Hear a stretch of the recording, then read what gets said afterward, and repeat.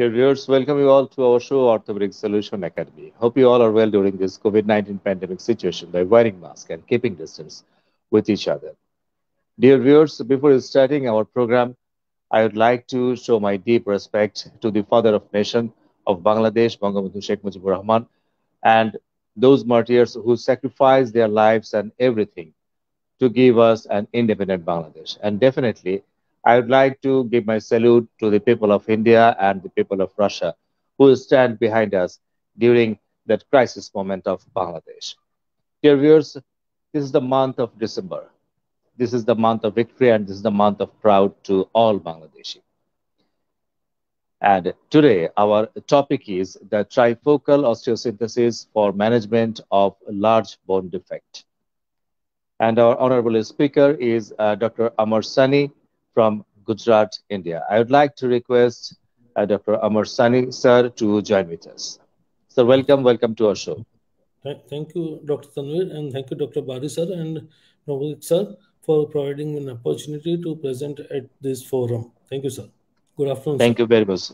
Good afternoon, sir. And dear viewers, we have learned academic expert with us. We have Professor Mofakharul Bari, sir, the legendary reserve surgeon from Bangladesh. I would like to request Professor Mofakharul Bari, sir, to join with us. Thank you, Tanvir, for introducing me. And really, you mentioned this is the month of December, and we are very much grateful to India and Russia for our, 71 war fighting. And 16 December is our victory day. Thank you very much again. Welcome, sir. Welcome to our show. And I would like to request another academic expert, the highly academician, Professor Novikov, sir, from Kurgan, Russia. Sir, welcome. Good afternoon, dear colleagues. And I think today our topic will be very interesting for all of us. Thank you very much, sir, for joining with us. Dear viewers, we have another learned academic expert from Patna, India, Dr. Shamsul Huda, sir, and he will join in the coming part of our program. Now, I would like to request, I think he has joined with us. I would like to request Dr. Shamsul Huda, sir, to join with us. So welcome to our show, Orthopaedic Solution Academy. Thank you, Dr. Tanvir. Thank you very much, sir. Dear viewers, now I would like to request our honorable speaker, Dr. Amar Soni, sir, to present his excellent topic, that is the trifocal osteosynthesis for management of large bone defect. Dr. Amar Soni, sir, would you please share your screen with us? Yes, sir. Thank you, sir. I'm sharing my screen.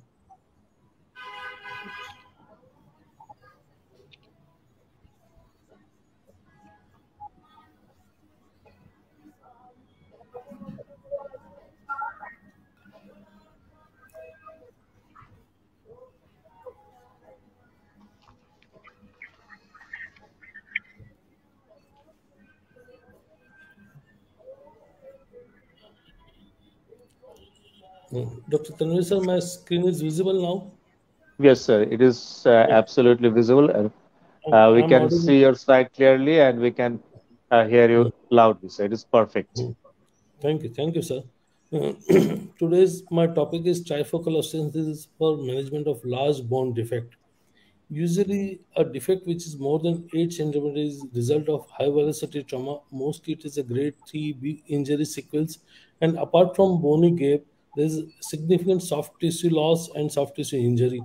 At times, we get such bone defect post benign tumor excision also. Such bone defects are basically a therapeutic challenge for surgeon and patient. It requires staged treatment, whatever may be the treatment modality chosen, and it requires prolonged duration of treatment, and at times complex reconstruction requires multimodality approach in the form of orthoplasty, orthopedic surgeon, and plastic surgeon both together. What are different options to treat such defect? Vascular or non-vascular fibula, muscular technique, segment transport, and hybrid fixation. Vascular fibula is an excellent option when the defect is very large and there is not enough healthy bone for single or dual corticotomy, or at times the soft tissue bed is not as example post irradiation or peripheral vascular disease. Limitation of such treatment is it requires a tertiary care center to execute such thing, as it requires microsurgical anastomosis and expertise of vascular or plastic surgeon, and there are some donor side morbidity too. Non-vascular fibula, it takes too long to unite, too long to hypertrophy, and still it requires protection in cast or brace. Chances of refracture are too high, and unprotected weight bearing takes very long. Cumulative morbidity is too high, and I would not suggest any of my younger colleagues to choose non-vascular fibula option for managing such large defect. Muscular technique, the biggest advantage is healing of bone defect as not dependent on its size of defect. That means a 5 centimeter defect and 15 centimeter defect both can heal in same time frame. But there are some disadvantages also, some limitations also. Soft tissue coverage is must for muscular technique. Once recurrence of infection is there, there are chances of secondary amputation. At times, bone source is limited as posterior crest provides around 40 cc and anterior crest provides around 15 cc of graft. In that event, graft can be expanded with RIA, allograft, or bone graft substitute. It requires prolonged IV antibiotic for a period of 6 to 8 weeks, prolonged hospitalization, and nil weight bearing for longer period. Average time to full weight bearing is around 7.5 months. Hybrid fixation, in which initially transport is done over nail, and once transport is over, a frame is removed and fragment is locked. Another option is segment transport with LRS. The limitation of LRS, it is least modular thing. Axial stiffness is high and shear stiffness is low. And as compared to 1990 spanning, uniplanar frame pin configuration has less stability. And as these pins are inserted from lateral to medial aspect, though it may be from safe zone, but excursion of tibialis anterior, EHL and EDL is significantly affected while fragment is transported. There is no provision for preventing equinus in such frame, and most of patients are in nil weight bearing or toe touch in majority of treatment period. And in femur, when LRS is used for segment transport, if defect is more than 6 centimeter, chances of varus are high. Segment transport with Elizaro, for large bone defect, it is the indication. It provides excellent outcome, both functional and radiological, and it obviates need for plastic surgery in flap cover. But it has some limitation also. There are some regenerate issues, means hypertrophic regenerate deviation. At times, stability is an issue. At times, biology is an issue. Docking side non-union, malunion is often seen. And if foot frame is not applied, equinus occurs usually with such large transport, and duration of treatment is long, as healing index on an average is around 30 to 45 days per centimeter, and in some case it may even extend up to 60 days per centimeter. There's long learning curve. So means why one should opt for trifocal osteosynthesis, means what is the need for that? Because whenever the Elizara fixator is applied, it is usually applied as the first and final fixator, and when frame is kept for 15 months or more than that period, generally wire deforms elastically, and over a period of time it deforms plastically. The pintract issue, loss of pages, and patient requires frequent follow-up visit. And financial burden, morbidity, disturbed psychology often leads to premature frame removal, refracture, persistent of non-union, even at times amputation, and lost in follow-up. And last year in 2020 January, Dr. Dor Pele had came to India, and in conference he had said this thing that Elizabeth principle will remain forever, but its apparatus may not. Means most of things now these days they are doing with internal fixation or fixator assisted things, but it will not stand true in developing country like India and Bangladesh. And in management of open fracture management, it still holds a good place apparatus. And but we should take every effort to reduce the time in frame and as and when possible without compromising the outcome. One should understand the terminology of bifocal osteosynthesis versus monofocal bifocal lengthening. When one is doing lengthening, if it is done through single corticotomy, one can term it as a monofocal lengthening, and if it is through two corticotomy, one can say it as a bifocal lengthening. But in event of transport, bifocal transport, a term coined by Dr. Keitani, where a process of bone healing occurs at two different sites. A corticotomy site regenerate occurs and a docking site union occurs. So in bifocal, one can have a simultaneous dissection at corticotomy site and compression at fracture site. An alternate way is to accelerate compression at docking site and gradual dissection at corticotomy site. This stands true for smaller defect less than 6 centimeter where you can do accelerated compression or acute docking. But for larger defect, it is not a good option. And in such acute compression, lever arm of muscles become less, so there is a type of pseudo paralysis, and one need to give compensation till limb length discrepancy is addressed.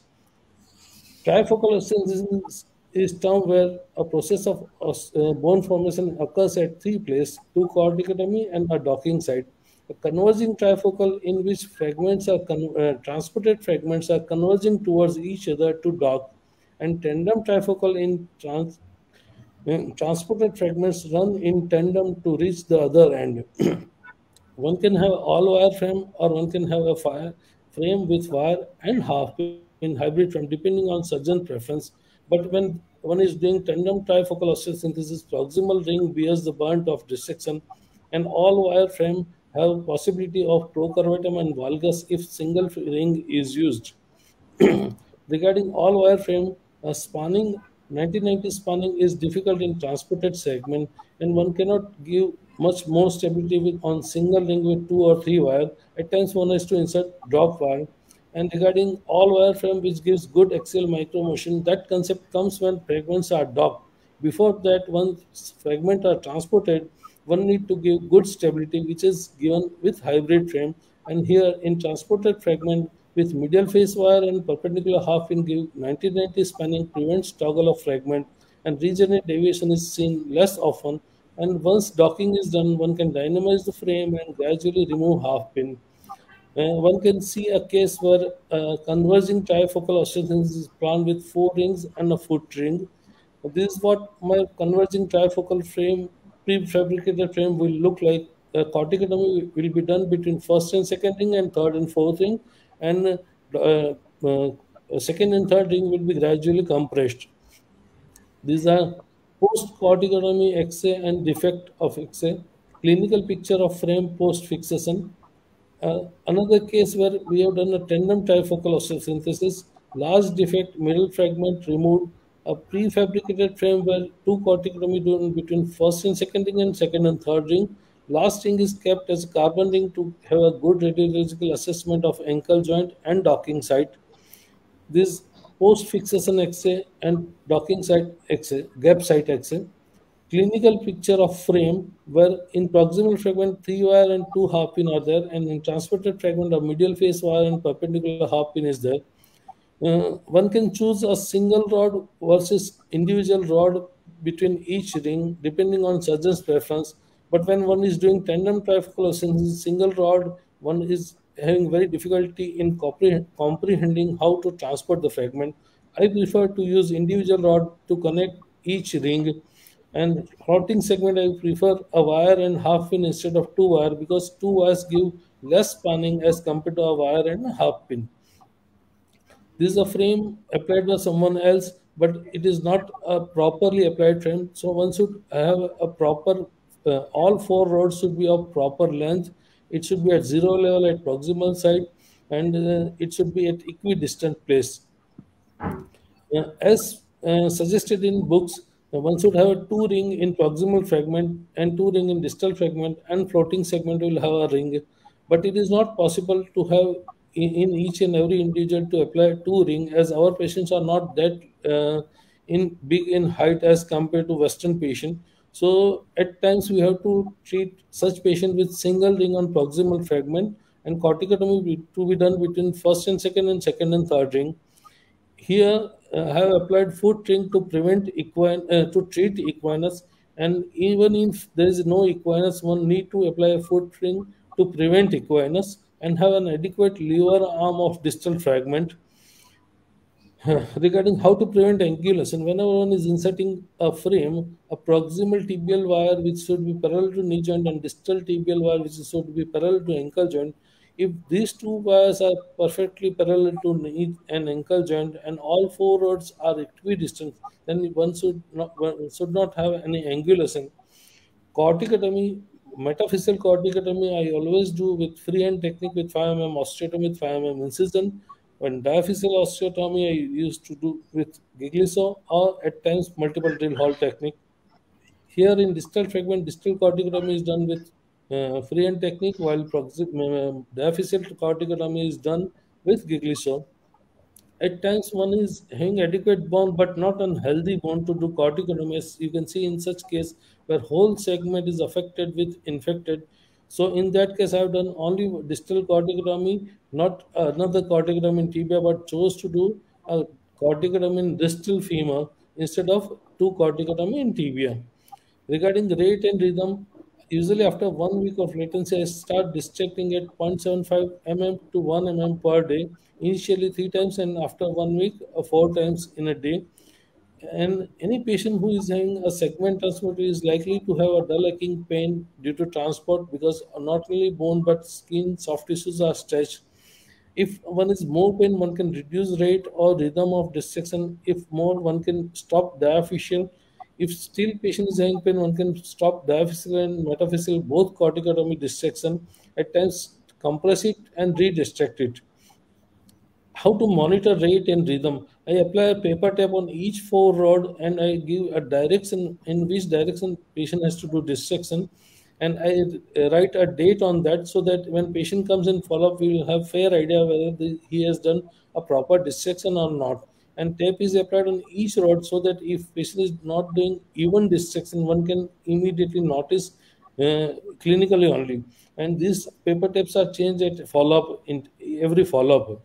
Here, this patient has done uneven dissection, which one can easily appreciate even in clinically before taking X-ray. Regarding follow-up visit, I usually discharge patient 1 week after latency.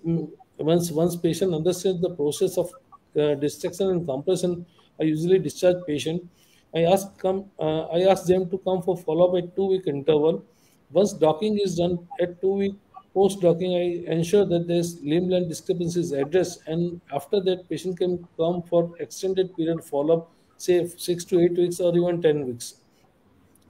Docking is most important part of segment transport and laser treatment, and many times I have seen results are ruined because adequate care is not taken at the time of docking. This is a case which is treated elsewhere where 12 centimeter segment is transported, good regenerate, but docking side non-in, and ultimately patient end up in amputation. Another case, 8 centimeter segment transported but persistent non-in docking side, persistent shortening and equinus. Another case, non-in at docking site, good regeneration. So one should give adequate focus on docking, otherwise whole effort will go in vain. Here there is good regenerate, but docking site is in varus and procuratum. Here regenerate is good, but there is gross angulation, and such results are not acceptable if one is interested in treating such patient with segment transport. Regarding refreshing of bone ends, I prefer to refreshen bone ends at the time of initial debridement because at the time of docking we'll have constrained space. It will be very difficult to refreshen bone end in that constrained space with two rings very near to each other. And skin invagination will occur in each and every patient with such large transport. One has to incise skin, remove fibrous and fibrocartilage tissue over the bone ends, open the canal, and skin will heal by secondary intention beautifully, as one can see in this case. Regarding docking side malalignment, one can address it preoperatively before posting patient to docking with help of biplanar hinges and washer. And adequate surface area is essential to have increased stability and limit the less chances of refracture post frame removal.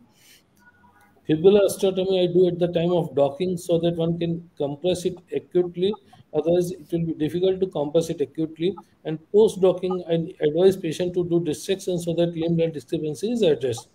In stage where fragment is transferred from distal to proximal site, I avoid fibular osteotomy and I allow wound to heal by secondary intention post removing skin invagination and fibrous tissue. And this usually occurs in 10-15 days. So by this time, generally wound issues do not occur. Bone graft. I seldom apply bone graft at docking site because with increased vascularity and stable frame, this requires rarely a bone graft. But in elderly patient who has undergone multiple surgeries, one can put bone graft at the time of docking with idea of not to take any chance. Post-docking dissection is essential to address limb-line discrepancy, otherwise patient will have residual shortening of around 2.53 centimeter. And once post-docking dissection is there, patient will have limb-line discrepancy addressed. Another thing which I've seen in Kurgan is they actively compress around 1 centimeter dissection that helps in early healing of early consolidation of regenerate. Foot ring removal, I usually do 6 weeks post docking. Clinical testing in each of my case, I always remove rods at fracture site and corticotomy site and ask patient to walk if he is pain free. If there is no abnormal movement, clinically there is no abnormal movement at fracture site, and he is able to walk in corridor. That means there is good union, and one can now start dynamizing the frame. So this is the sequence of frame removal which I follow. Clinical testing, dynamism, ask patient to walk as much as possible, unaided walking, even allow him to do cycling, and radiological assessment of regenerate and docking during follow-up visit, and I remove frame, and usually cast or brace application doesn't require, and rarely hybrid fixation is required. Regarding treating such defect as a visiting surgeon, I usually do not prefer as myself as a traveling ELISA surgeon. In very few incidents, I go to my colleagues where I have a good rapport with them, and I never go as a ghost surgeon because in such situation results will not be optimum, because if you do not counsel patient properly, I don't think that we can give optimal result. And in even when I have treated patient elsewhere, I usually insist for follow-up at my place. In this case, this patient was treated by ELISA surgeon, but index surgeon could not do adequate counseling, and patient opted for amputation even before corticotomy. Uh, Implication of trifocal osteosynthesis. This patient had came from Cameroon, Africa, and I did double corticotomy, and her stay was around 4 months only. If I would have done single corticotomy, she would have to stay in here for around 6 months. So it significantly reduces stay in hospital for patients who are coming from such a far distance. Another case, lady from Kenya, which I was able to discharge in 4 months. If I would have done single corticotomy, I would have keep her for a period of 6 months in my hospital. I would say a few of my cases where I have done trifocal osteosynthesis, and this case, which is treated by my colleague, a large gap, initially external fixator, later on Elizaro, and he has done single corticotomy, and he healed beautifully in 16 centimeter gap, healed beautifully in 18 months. I have nothing against this, but it takes little longer in frame in such large gap if one is doing a single corticotomy. This is my case where there is open grade 3B fracture with healed wound. Initially, I thought of preserving middle segment, but on opening it had hardly any pedestal attachment. It came in my hand, so I had to remove it, and I planned for tandem trifocal osteosynthesis. The resultant gap was very large, 20 centimeter. Foot ring was applied to prevent equinus. Here, the corticotomy was done between first and second ring and second and third ring, and at 11.5 one frame was removed and without any limb-like disturbance with good functional outcome, and healing index was external fixator index was 17.2 days per centimeter, and he has excellent functional outcome. Another case, lady from Cameroon, Africa, bilateral infected non-Indian TBI, right side was more gap. Here on right side, I opted for converging trifocal osteosynthesis, 18 centimeter gap, equinus correction assembly applied, proximal and distal tibial corticotomy done, docking done at 4 months, and she left India at 4 months and removed frame at Africa only. She was in frame for around 2 years because she had not came in follow-up due to this COVID pandemic, and she removed frame there only. But she had good functional outcome, and she was able to walk unaided post frame removal, and her both leg healed beautifully. 61 year age, 3 year post injury, 11 surgeries, multiple bone grafting. So elderly patient, multiple surgery, low morale, rehab is difficult in such case. He was bone grafted for 3 times, disease osteoporosis because of not walking, and financial constraint and psychological disturbance are there. In such case, if we extend frame for say very long period, patient may not cooperate. So I planned for double corticotomy, tendon trifocal osteosynthesis, and at 16 months I was in position to remove the frame, and it healed nicely, and patient was in position to walk nicely. Another case patient presented to me 6 months post injury. This was the situation at the time of presentation. All half pins were loose. Patient was having severe pain, so I used this cloth to hold the pin in position. He was even treated with cross leg flap initially, which was rejected. Large gap, 16 centimeter gap, tendon trifocal, docking at 3.5 months, and frame removal at 11 months. External fixator index is 20 days per centimeter. 6 months post frame removal, there is slight residual varus at distal end and increased slope of proximal tibia, but good functional outcome. Another case, no apparent bone loss. Initially, grade 3B injury treated elsewhere with external fixator. Magnitude of soft tissue injury was underestimated. Initially closed primarily, then a whole flap was rejected. When he presented me, a large part of bone was exposed in avascular. I did converging trifocal osteosynthesis, and at 10, this is pre-docking situation. And once I did docking, two rings were very near to each other. In such case, it is better to reposition a second and third ring so that radiological assessment would be easier of docking side. Post-docking dissection done and clinical testing done at 10 months, and this patient awaits frame removal now. Elderly patient, 70-year age, vehicle accident, low socioeconomic class, treated with external fixator, exposed avascular bone. It presented to me at 12 weeks. Whole avascular bone removed, 15 centimeter gap, did tendon trifocal osteosynthesis, carbon ring at distal part for better radiological assessment, proximal freehand technique corticotomy and diaphyseal corticotomy, transport, and at 80 days I was able to dock him, and at 10.5 month frame removal was done. Good functional outcome and healed nicely. Protected in breast for few months. uh, Last few cases only, giant cell tumor with pathological fracture, detailed counseling done for megaphosis versus resection orthodosis. Each patient took 6 weeks to decide whether to go for megaphosis or resection orthodosis. Whole proximal tibia was resected and blocked, and across knee frame was applied. Distal femur and distal corticotomy done. Docking done at 2.5 months. As one can see that post-docking, there is no pin check issues. And at 9 months, I was in position to remove the frame, and external fixator index was 22.5 days per centimeter. And as one can see that knee has orthodox beautifully, and overall alignment is good. Another case, osteosarcoma treated with megaprosthesis, which broken prosthesis, explained all treatment modality, amputation, fusion, revision, and patient opted for fusion due to cost constraint. Removed broken prosthesis, 16 centimeter gap, distal femur and distal tibia corticotomy, docking done, 10-month post procedure, and frame removal at 14 months, external fixator index 26 day per centimeter. At 3 year post frame removal, whole regenerate, consolidate nicely, and knee fuse nicely, and patient walks unaidedly. So these are the usual procedure which we do post in such cases: skin graft, corticotomy, docking, fibulostomy. Bone grafted docking is seldom required. Bone grafted regenerate site is rarely required.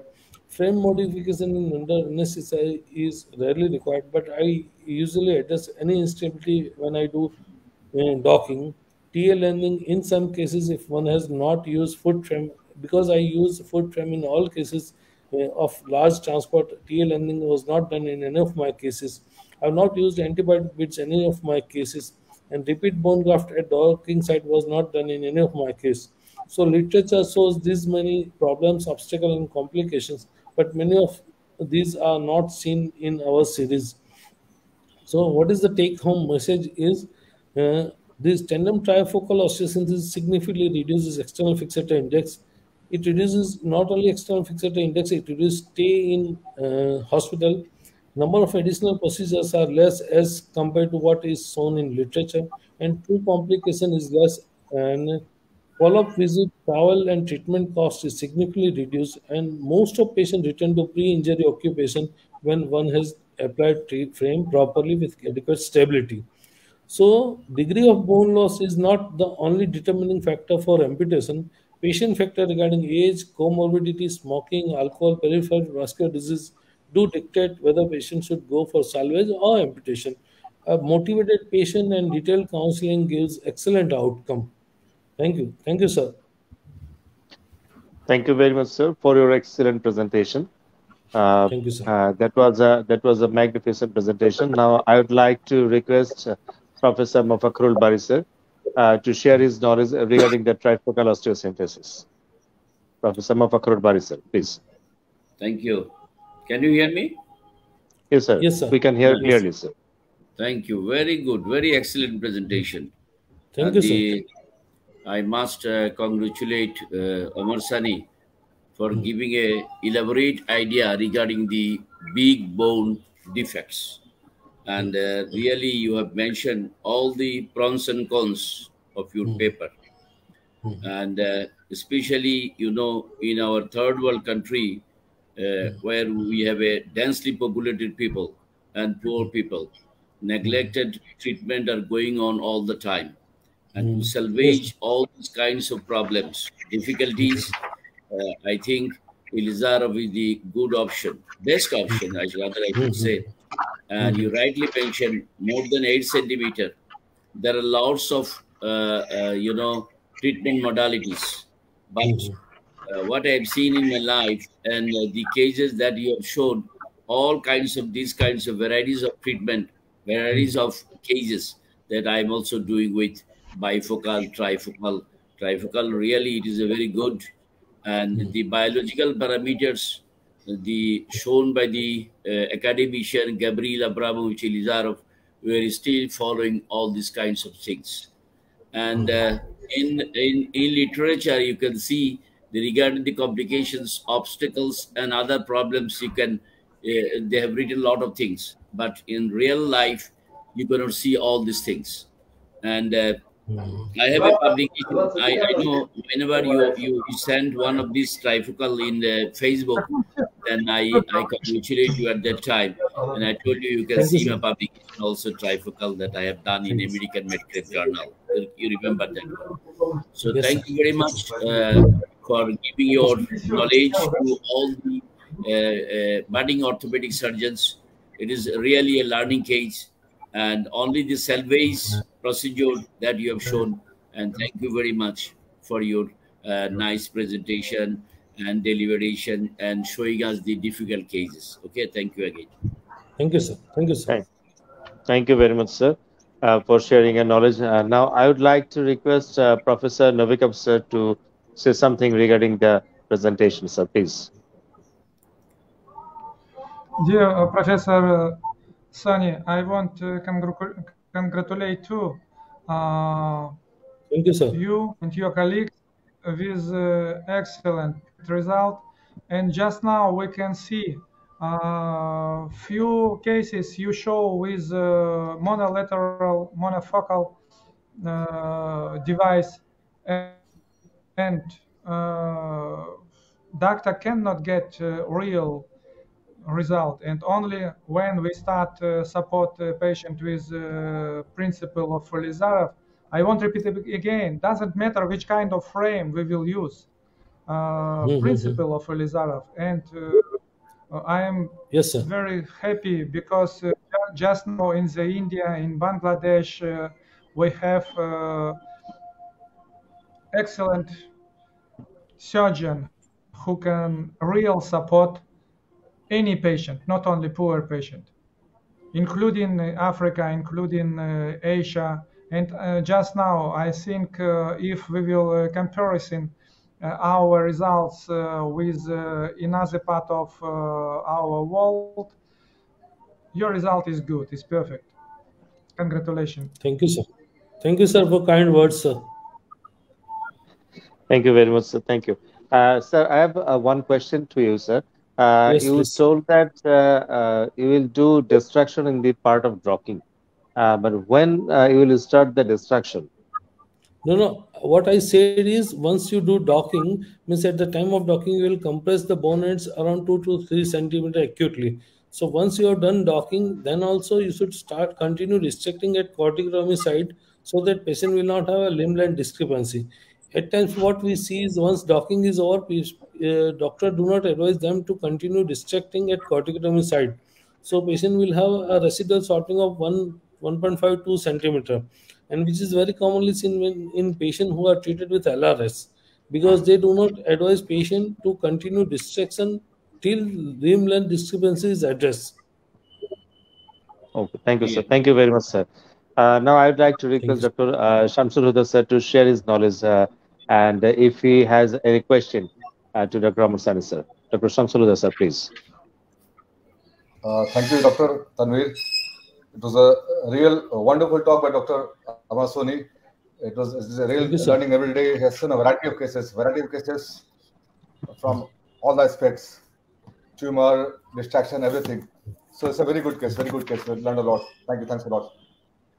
Thank you, sir. Uh, Thank you very much, sir. I would like to thank our honorable speaker, Dr. Amar Sani, sir, and I would like to thank our academic expert, Professor Mafakhrul Bari, sir, Professor Navikam, sir, and Dr. Shamsul Huda, sir. Dear viewers, we want to end up our program today and hope we'll see you in the coming Friday with another topic. Before that, I would like to thank Raj TV for helping us to arrange this type of academic program, and definitely Leonardo Pharmaceuticals Bangladesh Limited for sponsoring our program. I am Dr. Mohammad Tanvir Ashraf saying bye-bye to you today. Hope we'll see you in the coming Friday with another magical Elizarov topic. Bye-bye. Thank you. Thank you, sir. Thank you. Very good. You Thank you, are everyone, watching Raj TV, Jagorone, Bangladesh. Please subscribe our channel.